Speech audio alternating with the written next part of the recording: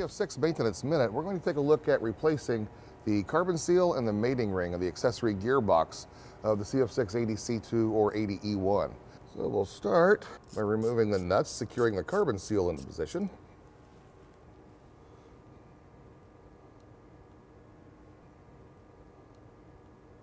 And then we'll use a pair of jack screws of the appropriate size.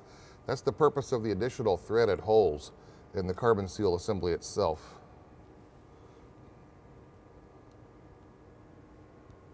And they're hand tight. And we're going to alternate back and forth, tighten a little bit one side, tighten a little on the other. Keep the carbon seal nice and even as the jack screws push it away from the accessory gearbox. There we go. And there's the carbon seal. With the carbon seal removed, we can now remove the mating ring. That's the purpose of this tool here. So we're going to pull the sleeve completely back, expose these flexible fingers, and get those fingers around our mating ring. Anytime we replace a carbon seal, we want to replace the mating ring as well. Consider them sort of a match set. So with the fingers now around my mating ring, I can push the sleeve, just make those fingers sort of grab onto the mating ring.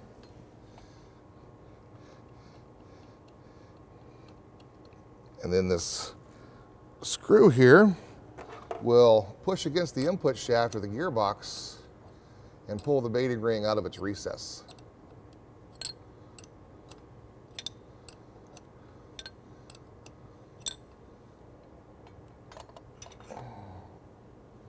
And there we are. New mating rings often come pre-kitted with a packing on the inside diameter. So whether the mating ring is pre-kitted with that packing or it is not, and you're installing a new one yourself, we're going to remove it. This is one of the newer procedures I was talking about earlier. We're going to completely coat this packing with white phenylene or white petroleum jelly.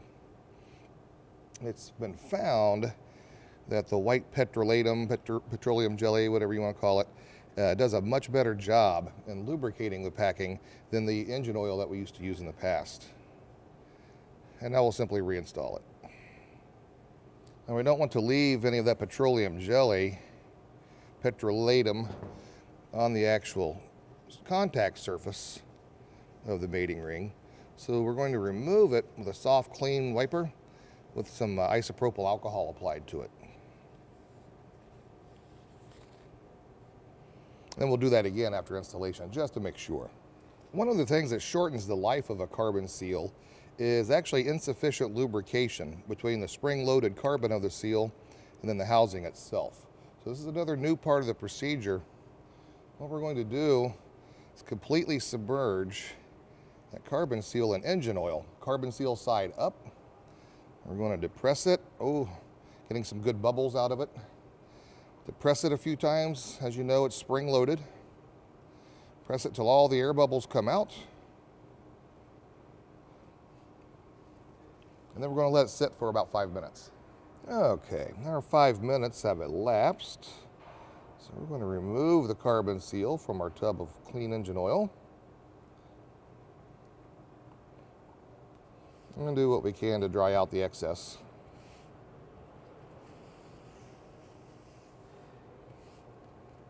And then we'll wipe the actual carbon seal surface itself with, again, a clean cotton wiper soaked in isopropyl alcohol, or there's also a solvent specified in the procedure. And just get some of this excess off.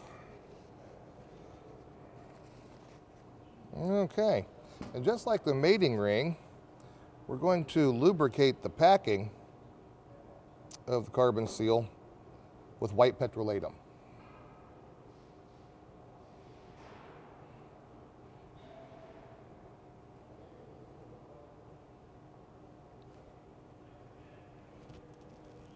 There we are.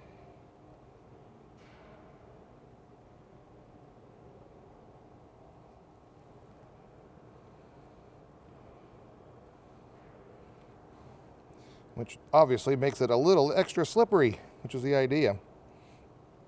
And I'm sure you've seen this before. I like to use a piece of discarded packing material.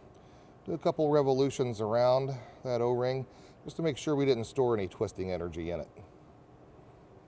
And we're ready for installation. On the mating ring, you'll notice these 4 rotational tabs that are part of the assembly. Then inside the drive here, you'll find the 4 slots that these tabs slot into. So the mating ring is able to rotate with the drive pad of the gearbox. So with the mating ring and the installation tool here, what I'm going to do is just by eye, I'm going to look at the location of my tabs, look at the location of the slots that they are to fit into, and I'm going to deliberately misalign them just a little bit. Press into position. I'm going to rotate, click, until I feel that mating ring click. Those tabs have engaged in their slots. I know the mating ring is fully seated.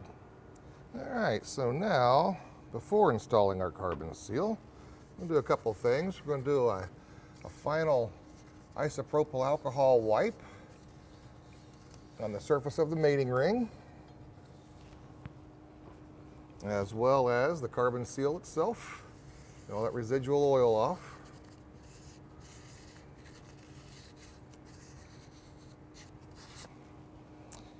And we're going to put a little dab of the white petroleum jelly on this inside diameter right here where the carbon seal is going to be installed.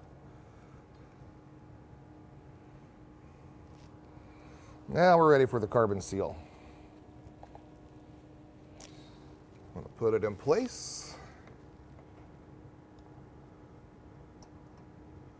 And then now this is one of the things that has changed as well.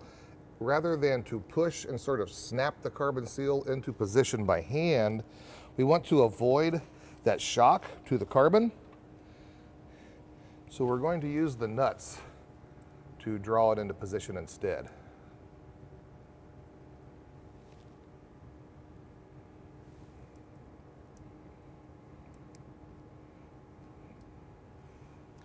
So we'll slowly and evenly tighten the nuts. Make sure there's no binding